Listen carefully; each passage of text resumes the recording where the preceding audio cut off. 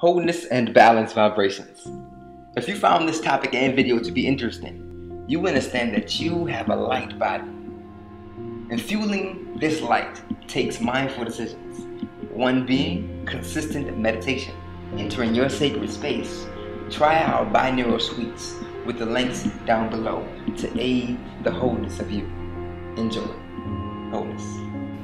The Merkaba, or light body vessel, is an ancient tool of the non-physical or purely energetic anatomy. It can be used in three basic ways. 1. As an energetic immune system or shield. 2. As a tool for manifestation of desires to program events in the time field. And 3. To travel interdimensionally or beyond time and space. To create a Merkaba for personal protection and well-being, the star tetrahedron shape is envisioned around the physical form, or around whatever person, object, or idea that you would like to protect. The rotating facets of the interlocking tetrahedra repel energetic attacks or undesired events, while the vertices or clefts are apertures where loving, appropriate energy can enter the energy field, just like an immune system keeps out pathogenic microbes, while the microbial allies that are required for digestion and vitality are allowed to flourish. To use the Merkaba for purposes of manifestation or cosmic lovemaking, first, the upward-pointing tetrahedron of specific desires is envisioned around the physical form, while those desires are articulated either verbally or internally. Then the downward-pointing tetrahedron of receptivity is envisioned, and the generalized intuitive desires are expressed and held within it like liquid filling a chalice. Finally, the two tetrahedra or equilateral pyramids are envisioned spinning, and this is like pressing run on a computer program.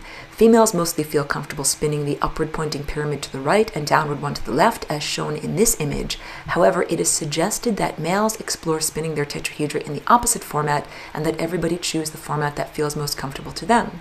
You know you're doing the procedure correctly when you feel a tube of light begin to connect the base of the spinning star tetrahedron to the top of the spinning shape through the central column of your spine.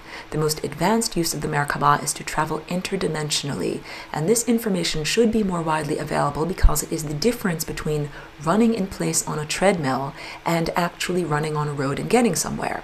It is also suggested that practitioners master the other two uses of the Merkaba and then work up to this advanced application of the technique. To travel interdimensionally, first envision the Merkaba around the physical body for protection. Then begin with specific desires for where you would like to go and generalized intuitive feelings of the desired experience.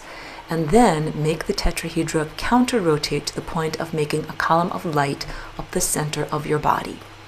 Add in this final maneuver of perception. Transform the star tetrahedron into an octahedron by rearranging the two four-sided pyramids into one octahedron which has 8 sides.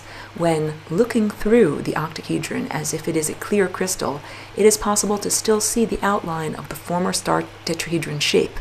However, one uses one's system of perception to view that shape as a new shape with 8 sides, in much the same way that an optical illusion changes the way a viewer can interpret the very same line drawing in 2 different ways. Using the Merkaba in this way is like driving, quote-unquote, through time, and I would be remiss if I did not remind everyone who is learning to drive to, quote-unquote, wear a seatbelt, have enough gas to go and to return, have a map or some idea of where you are going, don't drive to a bad neighborhood, and lock your vehicle for safety so no one can hijack your transportation.